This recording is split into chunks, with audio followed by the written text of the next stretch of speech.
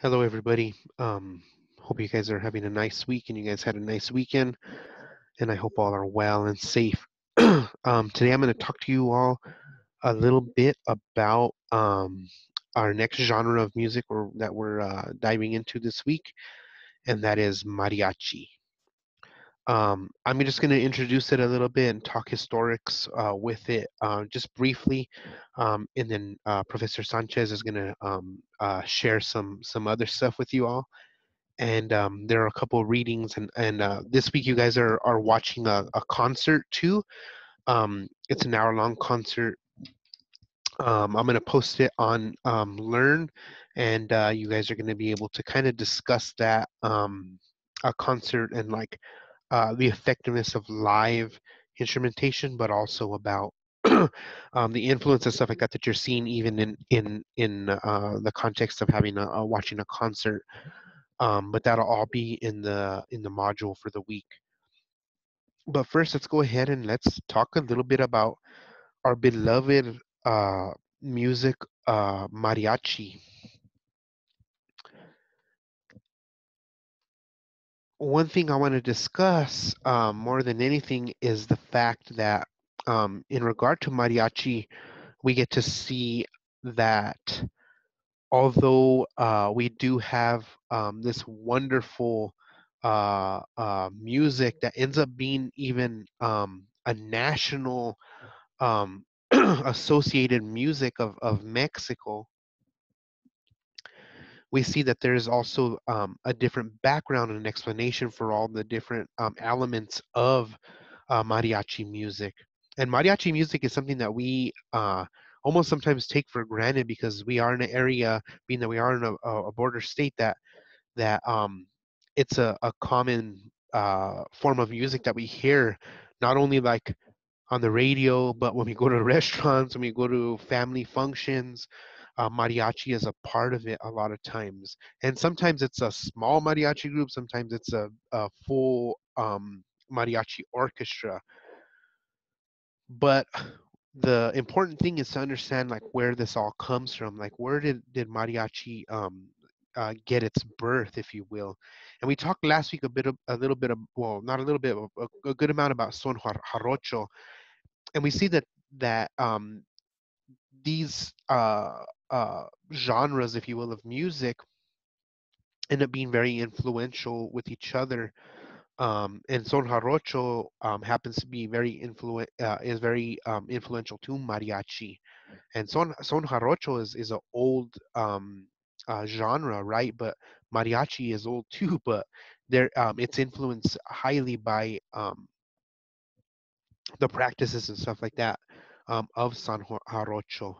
And we'll talk more about that as I could progress through this. But this is a photo of, everybody knows Vicente Fernandez. He's probably one of the most well-known mariachis, or ranchera, because that's the other form too. Is like there's mariachi and mariachi ranchera um, music, right? And he's probably like the most well-known. And like when you go to a restaurant or wherever, or even like I said, a wedding or whatever, and we hear mariachis, like a lot of times we hear Volver, Volver from Vicente Fernandez. Um, and it's become a common song, or like a traditional song of the mariachi genre of music. Um, but as you can see there we have the typical mariachi ensemble or group, right?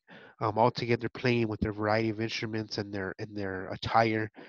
Um, and it ends up being, like I said, like the national genre of music for Mexico. But there's also a lot of interesting things about mariachi that make it even more exciting to learn about, not just about the structure and the sounds, which we'll be discussing too during this week, but also about the background. So let's go ahead and dive into that. So, what is mariachi? Mariachi is a musical genre, and it originated in the 19th century in Mexico. So, you're talking in the 1800s. Now, that doesn't mean that mariachis or ranchera music wasn't played before. I'm sure it was, but our first like record of this um, is in the 1800s, and the earliest written version of the word mariachi dates back to 1852 over in Nayarit, and basically having a meaning of like a fandango, which is like what we learned about in San Jarocho, was that idea of fandango music, or like a popular festivity where people would come together and jam, right? Like a jam session. But then it ends up turning into this. But that's like what it basically is. But where it comes from is kind of an interesting thing too.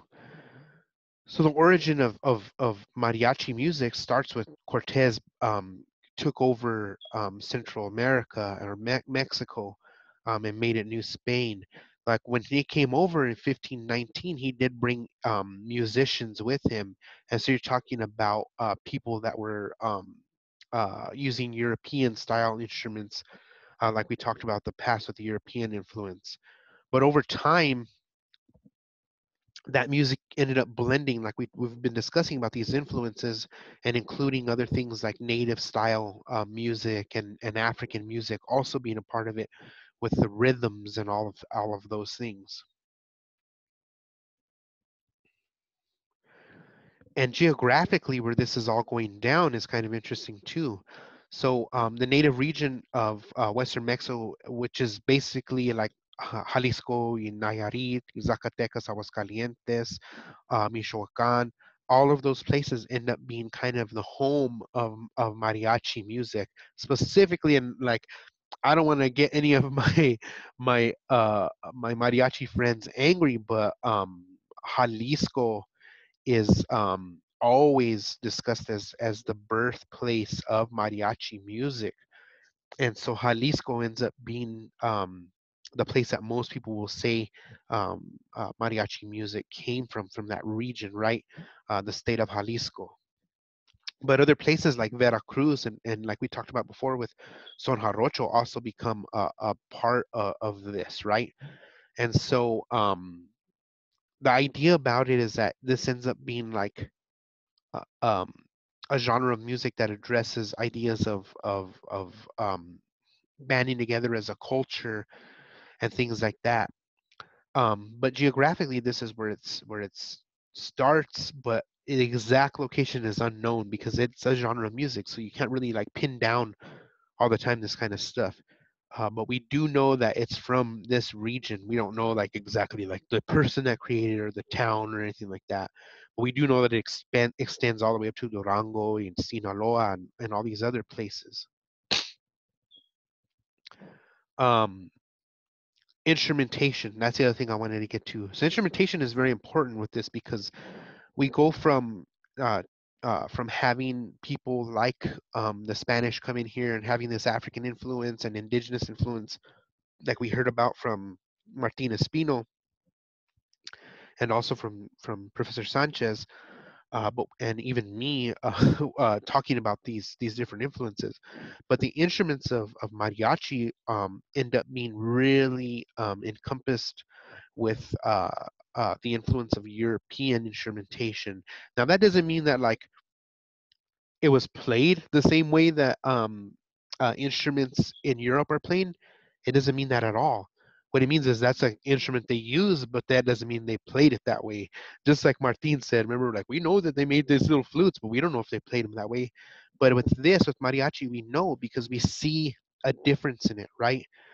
So although they are stringed instruments, um, and we even have things like a violin is a very European instrument, right? Like there wasn't anything like that here. I mean, we did see like different stringed instruments here in the New World or what is in Mexico, but most of it's going to be um, stuff from Europe. So we have the guitar, the vihuela, which is like an instrument that's similar to a guitar but smaller, and instead of having 6 strings, it has 5 strings. So kind of similar in a way to uh, the jarana from Son Jarocho. So it's kind of similar to that. Um, but that's like one of the key signatures of mariachi sound is the vihuela, and then there's the guitar, which is a classical guitar, and then the guitarrón, which is basically means a large guitar, but it's basically a 6 string bass, acoustic bass. So that's the bass for the mariachi group. And the other thing too, I wanted to comment on too is that when they brought this over, they brought over the idea of the Spanish theatrical ensemble or little orchestra, right? Um, that would play all these instruments all at once. So orchestration and stuff like that's already going on in Europe, and now they bring it over to the New World, and some of these instruments end up staying, right, and then they end up making it a part of the culture of Mexico. Um, and that's basically what mariachi ends up being. It's like a little small orchestra um, that has this influence of different groups, anything from African to indigenous, and then European. Even things like the trumpet ends up being a part of it, and that won't happen until until the 20th century. So the 1900s that'll be added in. But before that, violins and all these other instruments end up being a part of it. There's no drums in mariachi. The rhythm comes from the rhythm patterns of the guitars and the vihuela. Um, the strumming, right? And the strumming ends up being that rhythm that we see that's partly influenced by African traditions and partly influenced by indigenous traditions. But basically, what ends up happening is these end up being used in a variety of ways to be able to write songs and come up with classics and traditional tunes that we still hear today. Like there's some mariachi songs that are around now that we'll go to a restaurant, like I said here, at our prima's wedding that have been played for a couple hundred years now. So it's pretty amazing. One of the most common things that we think about when we think about mariachis is the outfit, right? And so the outfit is kind of an interesting thing because it's a take on a couple of different things. So we have the bow, obviously, and then the bow tie, right? And then the sombrero, and then the pants and jacket, and then the short boots. A lot of it is based off of the charro or ranchero um, attire, right? Like this is what a ranchero would wear, a guy working on a ranch or whatever. I mean, this is like fancy though, right? Like it's not like, oh, I'm gonna go work and do all kinds of ranch style work in like a fancy outfit. But they take it and they embellish it. They embellish it in a way that's kind of interesting because when we see the patterns and stuff like that of um, mariachi outfits, a lot of times there's like this really indigenous tinge to it. And so you look at this belt, and I mean, that's like some ancient Mesoamerican style art that we see there, even on the bow, right? Um, and then even in the hats, we have these shapes and these patterns and things like that are embellishments of that. And those embellishments um, have that influence of that indigenous culture of the past. And then we have those boots and stuff like that that are like more modern, right? More of that European influence. And so the suit itself is very European in many regards. Like that's where that came from. The style of suit came from that. But then all these patterns, they've made it to where it's also indicating and paying homage, if you will, to those indigenous pasts. So that's what's kind of interesting about the attire, and we don't really hear about that too much regarding uh, mariachi music, right? But we know that we see a mariachi and we're like, yep, that's a mariachi. But we forget about these things too. Like even the symbol of the eagle. I mean, there's all this different stuff, and that's what ends up being part of that national connection too, is that idea of the mestizaje, where we're mixing, right? And these two different cultures come together to make this, and this ends up being celebrated, right? But now it's almost been exploited in a lot of ways too. So we take this beautiful national idea of this music that's significant and real to Mexico and attached to Mexico, and then now we have it all over the place. Um, in movies, I mean, it's all over. So like now, um, people are associated totally with that because now it's become even embedded in pop culture, right? And even around us, like we can be, like I said, we'll go to the restaurant and we hear mariachis no matter where we go. Like I was in Canada one time and I went to a Mexican restaurant there and they had mariachis in Canada. You know, like it's all over the place. Oh, I forgot to mention this mariachi songs. So, what are mariachi songs about? Like, what do they sing about? What is the theme of a lot of these songs? Well, a lot of it has to do with a lot of interesting things. Anything from machismo to love, betrayal, death, politics, animals, revolutionary heroes. They write about everything, but a lot of times, it's in a ballad form, right? So you hear these ballads, and sometimes it's about like being macho. Like that idea of machismo ends up being a huge factor or a huge influence in the style of this music and the themes of songs.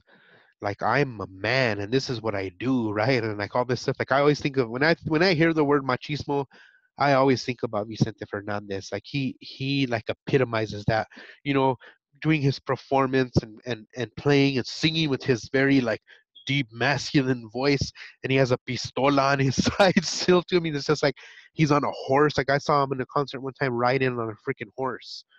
Um, that's machismo, right? Like we see that it's that portrayal. But then he writes about these songs. Or mariachis write about these songs about love, and it's always about my heart being broken, right? Betrayal, and then even death. But we also hear mariachi songs about politics and animals, like about horses. Like we hear about like country western, oh my dog died. But we also hear mariachi songs about the same stuff, all right? And we also hear about revolutionary heroes, like these heroes of um, Pancho Villa and Emiliano Zapata, and all these people end up being themes for some of these songs. And so that's one thing that's interesting too is like, what are these songs about? But a lot of times it's attached to this kind of stuff, which is kind of interesting too. But these end up being the songs told are that are telling of this group, right? This of Mexico. Like they tell what the essence of Mexico is, in a lot of times, and a lot of times it's sometimes it's good, sometimes it's bad. So some of the themes may be something positive, some may be negative, but the thing is that's what makes mariachi what it is. Now we see, like I said before, we see mariachi all over the place now. So it went from being something that people kind of just got together and jammed to being like, hey, like we're gonna have this for events.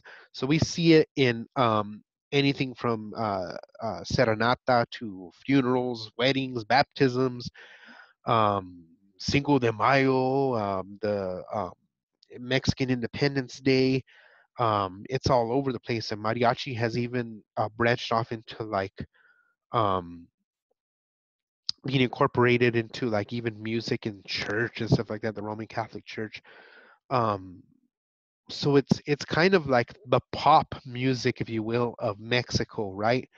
And so not that Mexico doesn't have pop music, it does, but like that's the genre it ends up being. Like people end up like it's very common, it's very practiced, and it's very uh normal. Like we will see this happen everywhere. Like I said, I'll go eat somewhere and I'll hear mariachis. I'll go to my cousin's funeral, I'll hear mariachis. I can listen to it on radio. I mean, it's all over the place. So it's a real common practice, but a lot of times we see it in different special occasions like this. Like I know, like for me, like I've always been like when my primas or my primos get married, I always try to be the one to get the mariachis for them, and so that's like even becomes like a big significant part of even family practices. But there's also a lot of interesting stuff in regard to mariachi as a genre itself, and you're gonna be doing a reading that addresses some of this stuff. And one of the things is the idea of how mariachi has been this machismo based um, musical genre for a long time, right? Where it was totally controlled, if you will, by the male dominant figures that end up taking on the role of the mariachi, right? Like we hear mariachi and we think of a man, like that's like pretty weird. Like why would that be? But that's because that's how it was structured, right? And so mariachis in the past were all just dudes, and then they started allowing women to be a part of it, and even that was kind of an interesting thing because it was always in parts that we would see where it was the tender moment, if you will, and they'd have the woman and there this fragility, this femininity being um, pushed into the song, but in the benefit of the masculinity, right, of that machismo.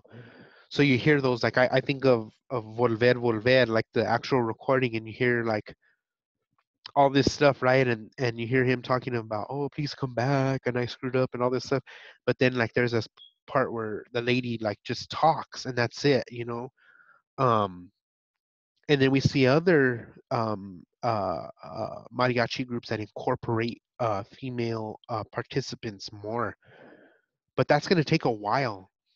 In the 50s, we start seeing more females being a part of mariachi groups, but it takes a long time for them to be showcased. And it isn't until later when we see people like even like Linda Ronstadt, who you guys are going to watch the concert for, um, take on that role of being the leader, the Vicente Fernandez of the group, right?